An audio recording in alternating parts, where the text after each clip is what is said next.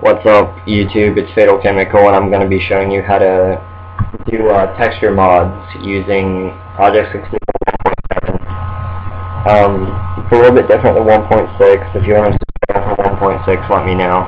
If you need a tutorial on how to get 1.7 for free, watch my other video. All links will be in the description. You're going to want to download this file.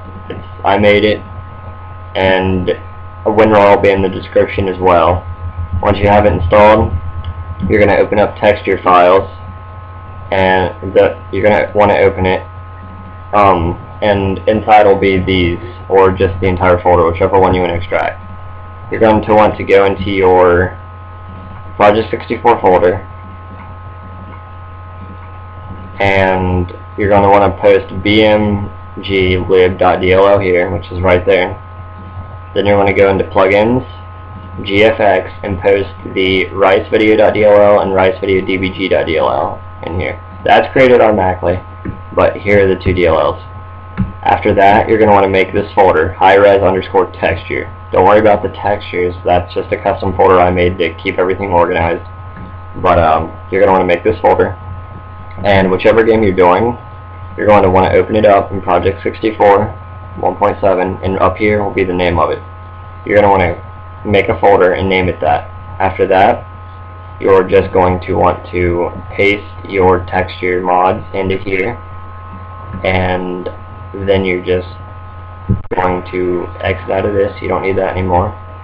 Going to go to settings, and you're going to go to video graphics plugin and click Rice's video plugin 6.1.1 beta 10 in it to get everything to work.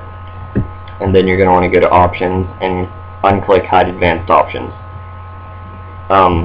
After that, you're going to want to go to configure graphics plugin, go to texture filters, and click load high-res textures if available. Then after that, you just want to load up your ROM. I'll show you what it looks like. As soon as it'll load, open ROM, Ocarina of Time. I'm going to X out of that, don't need it anymore. And this is what it looks like when it's loading the textures.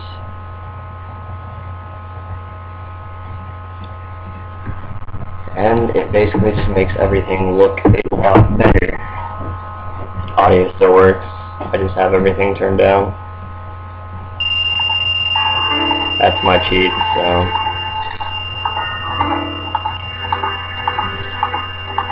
If you have a controller plug-in, I'd recommend loading it. I gotta load mine really fast, so hold on. But as you can see, it makes everything look better. I'm turn that back down now that you see audio works. And chemical. Everything's done because of cheats.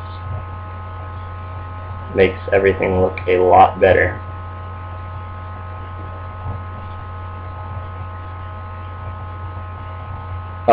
If I hit 1,000 views on this video, I will post a download link in the description saying I'll post a download link in the description for the texture hack, and if you send me a message after I hit 1,000 views, I will send you a file that I will not put in the description, which is this right here, and it is Project 64 with everything installed already. It's got the mod in it, and it's got the ROM, which is right here.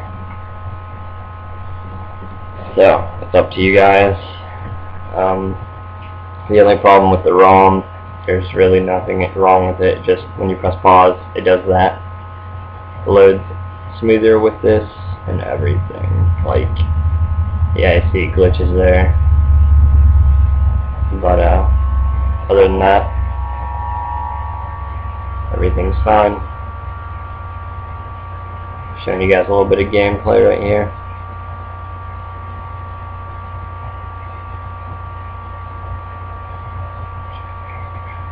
But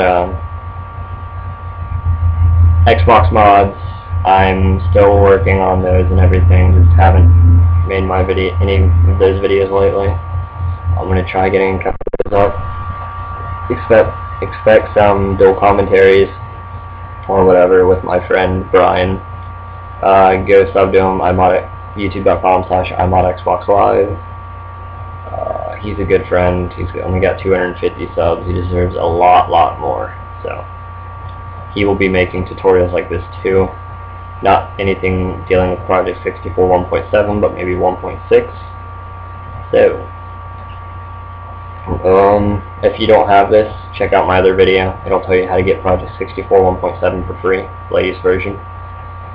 And that's it, guys. Take care, subscribe, like, please. Help this YouTube channel grow bigger.